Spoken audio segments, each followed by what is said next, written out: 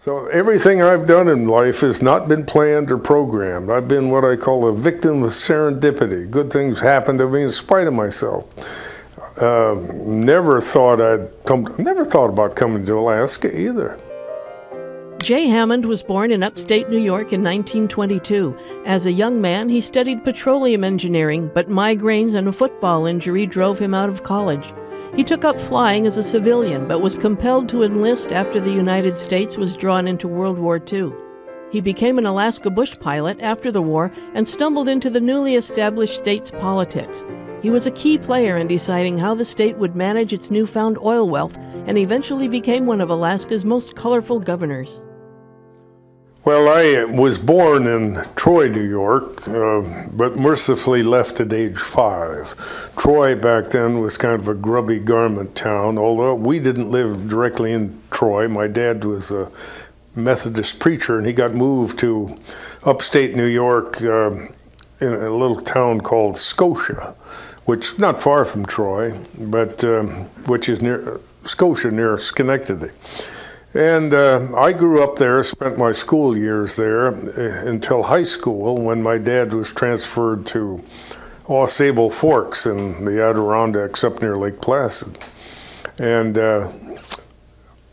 I was there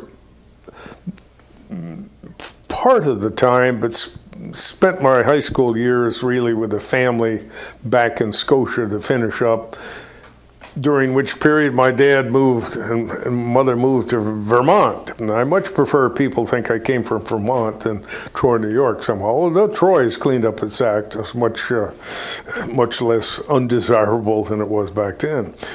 You know. And I went back after many, many years of absence, and I almost didn't want to return. I thought it would be all plastic, paved over and populated.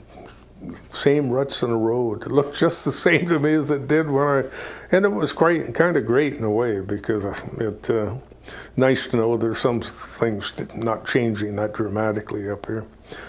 Can't say that about Alaska. Prior to getting in the Marine Corps, I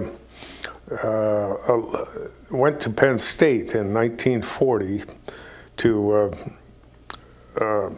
ostensibly become a petroleum engineer. A good friend of mine, the fellow that I stayed with my last year of high school, his dad was an old Penn State graduate. He was going to Penn State, and he was aspiring to become a petroleum engineer. And we had romantic visions of exploring all sorts of remote, exotic places and so forth. But I was not cut out to be an engineer. I had no interest in the engineering curricula to speak of. I should have been doing something worthwhile, like learning waterfowl identification or something I could use in later life. But anyhow, and I was miserable at it.